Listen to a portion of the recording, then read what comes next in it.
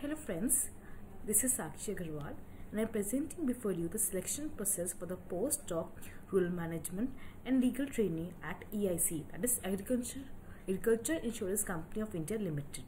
The selection process over here comprises of two stages, that is the online examination and the interview. After the interview, there is a prerequisite medical examination that is compulsory conducted for every selected candidate.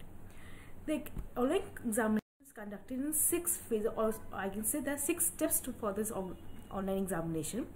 First, when you go for the examination, when the examination starts, the test starts, there you will be required to give a handwriting sample. A statement appears on the screen which you need to write on your admit card and submit it to the invigilator.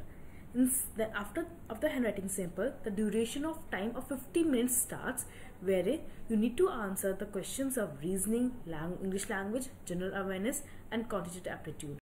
There are 10 questions of 1 mark each from each of the following sections, and they are in a bilingual language, that is the question can be answered either in English or Hindi.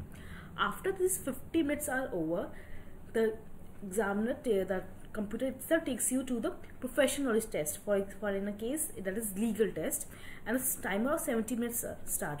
Please note over here that you cannot go back to the previous section, that is you cannot go back to the to your reasoning, general awareness, language, quantitative aptitude section, and you have to confine yourself to the law only.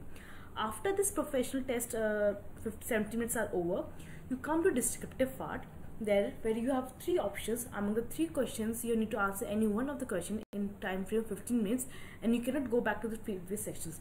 So after you proceed to next section, you leave behind the previous section, and this is how a test is conducted over the period of 135 minutes, that is 2 hours and 15 minutes roughly. Coming to the first test of reasoning and test of English language. Test of reasoning and English language, both I would say the questions were on an easier side this time. In the reasoning, you have questions from distance, syllogism, sitting arrangement, blood relations. There was number series were there. So this type of questions they were on the easier side only. And English language also, you have questions from sentence errors, reading comprehension, you have active passes, spelling errors to be checked. So overall, simple English was asked. But when you come to the other part, that is general awareness and quantitative aptitude, these 2 sections were on the difficulty level over here was slightly higher. For example, in general awareness, the questions were asked for like who won the Dronacharya award in last year, who is the most powerful women in according to Forbes. Then there were questions related to schemes. Then there were questions related to mainly the current affairs we need to study was of last 4 to 5 months. So suppose this exam was conducted on 13th of May this year, and the questions were asked from December 2022 and January 2023. So this is 4-5 months back current affairs. If you are well versed, you can answer these questions. Coming to the aptitude part, quantitative aptitude part, here the questions were asked on simple interest, ratio proportions, number system, algebraic questions were there, profit and loss were there. So and these questions were slightly on a tougher side. You need to take time. The level of the questions can be like at the banking entrance level. So you can say it's a slightly difficult part. Coming to the main section, that is the legal section that we focus on. There are 50 questions of 2 marks each, and there were 70 minutes. Time was enough. You have enough time, you can answer the question easily. There was no shortage of time. Coming to the subjects that were asked, in constitutional law, there were 8 to 9 questions. Just a disclaimer over here, a point to be noted that in constitutional law, Indian Penal Code, CPC and evidence. Mark my words, constitutional law, Indian Penal Code, CPC and evidence. The questions asked were simply easier. They were not on a difficult side. They were like the questions from the basic reading of the barrack. From the evidence, question asked was what is a public document? What is a document? They gave 4 or 5 statements were there. You need to answer what is a document according to evidence law.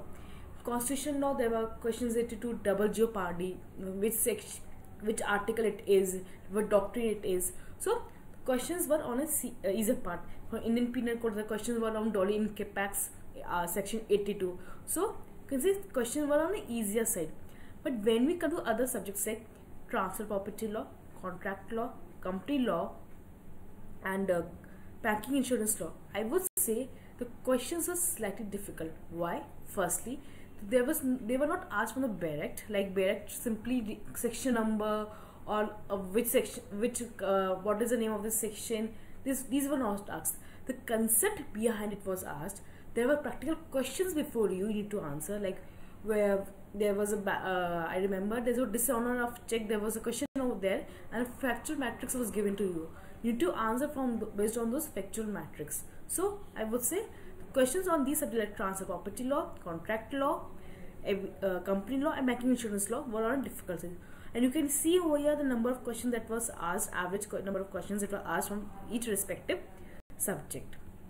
In contract law, the questions were not from partnership and LP were not there this time, but there were questions from sales of goods and specific relief act. The very simple question was there from specifically about specific performance, and from sales of goods also the question was slightly easy only.